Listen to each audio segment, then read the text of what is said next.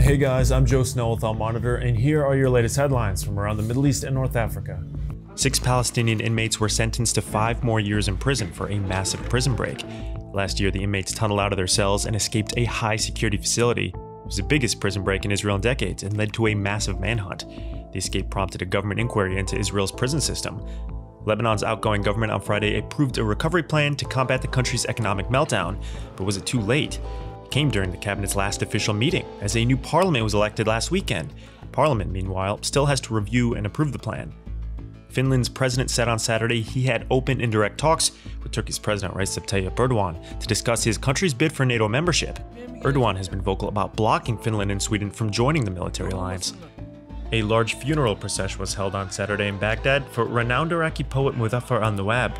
He died on Friday in Sharjah after a prolonged illness. Al-Nawab gained fame for writing poems denouncing corrupt regimes across the Middle East.